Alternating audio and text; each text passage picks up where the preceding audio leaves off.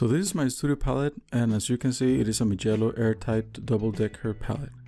And as we open it, you can see it is huge, so much mixing space. So let's talk about the details. For the starters, it has 30 wells, 14 on this side, and it has 16 on this other side. Regarding the mixing space, well, it is massive. So on this side, you can see it has a really big space, which is not divided. And the other side, it has, well, pretty much the same space, but you have a small division here in the middle. And here's where the double-decker part comes in. You can take this tray out, and you will have an even bigger mixing area. Then to close it, you just move this tray over to this side, making it, effectively a double-decker. And now you can close it. It closes very securely, and I really haven't experienced any issues with it. Now, a couple of things that I do want to mention is that when I bought it, it didn't really open fully flat on the table. It kind of stayed like this, so yeah, when I went in with my brush, it moved around and became a little annoying very quickly. So upon further inspection, I found that both sides of the palette were touching here. So what I did is that I came with a small file and knocked it down just a little bit, just enough material until the palette was able to lay flat on the table. So yeah, not a big deal, just a little bit annoying.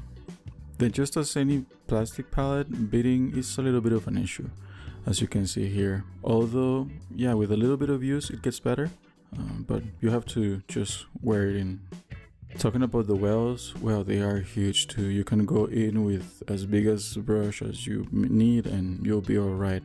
On top of that, I tend to add colors that I occasionally play with here in the corners. And yeah, I have effectively added 8 extra colors. I treat this palette sort of as an extension of my 21 color daily palette that I made a video before. So I'll show you the colors that I don't have there, just the ones that are unique to this palette. So let's start with the first one, Hansa Yellow Light. I have this color pretty much just because it came on the essential set, but slowly I have realized that it is not really my thing. There's something about the acidity of that color that makes me feel a little bit weird.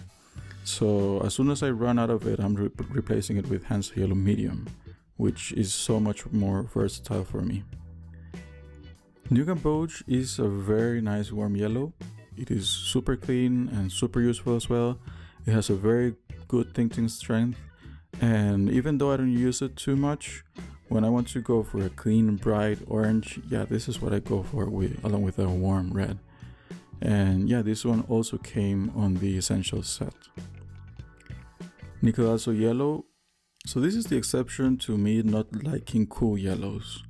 This Nicolazo Yellow, it is on the earthy side, on its mass tone, but as you dilute it, it becomes very cool, but in a very beautiful way. I see it almost as the cool cousin of the famous quinacridone gold. Aussie red gold. I'm not a super huge fan of bright colors, especially oranges, but that's precisely why I really like this one, and it's perfect for me. Even though it is an orange, it is an earthy one, which I love. So much so that I even bought a pair of New Balance shoes because they reminded me of this color. Venetian Red. I kind of got this as an accident because I mixed it with Indian Red. Venetian is also a PR 101, so it is on the opaque side, but it is more orange leaning than Indian Red. So to me it looks more like, let's say, raw clay. So yeah, overall a very natural and a very useful color. Perylene Violet. This is a color that I'm in love with. It reminds me a lot of a good glass of red wine. It's got a tiny bit of earthiness to it that it makes me think about the taste of, the wood barrels on wine. Maybe it's just me, but it brings all these memories to my mind and just makes me like this color so much. Quinacridone Purple. When I chose this color, I was in between this, Imperial Purple, and Rose of Ultramarine. Later I found out that Rose of Ultramarine and Imperial Purple, they are both made of quinacridone rose and ultramarine blue, which I already have, and I could mix those colors myself. So I decided to go with quinacridone purple. Amethyst Genuine. This one came in the basic Primatech set, and I thought I wouldn't like it too much, but I was very wrong. It granulates beautifully, and on top of that it has the tendency to sparkle a bit, which I have been enjoying so much, as I've been using it as an effect here and there. Mayan Blue Genuine. This is another one that came in the Primatech set, and it is such a beautiful blue. It has a little bit of a green shade to it, and it is super deep. So it reminds me of deep seas, whales, and so on. And it also had a little bit of a tendency as well to granulate, which again, I'm a big fan of granulation. Jada Genuine. I have to be honest here, I almost messed up this swatch, but I was able to rescue it. Jada Genuine, it has a very deep green tone to it, and it reminds me of those deep lush forests. This one also tends to granulate, but it kind of separates, and you can see a sedimentation of black particles, which generates this very, very interesting effect. Transparent Yellow Oxide. So this one I've been using it instead of yellow ochre. As the name implies, well, it is very transparent. It's much more transparent than yellow ochre, and it has a very similar color. I would say kind of in the middle of yellow ochre and raw sienna. Mummy Bauxite. Did you know that originally this color was made of actual ground mummies? Now, of course, this wasn't just creepy, but also a crime against cultural heritage. So, not to mention not sustainable. So, now it is made out of bauxite, and I use this as an alternative to burnt sienna. Piemontine Genuine. This is a similar shade to Indian Red, but it is much more transparent. In my eyes, it kind of has a slight tendency to an almost purple shade, and it also has a similar tendency like Jada Genuine to granulate with black particles and tend to sediment into the grooves of the paper. Sepia.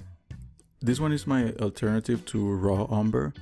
Although in tone it's not as green as raw umber, nor as red as burnt umber, it can also granulate a little bit, but nothing too crazy in my experience, so it is super useful to mute down or darken other colors.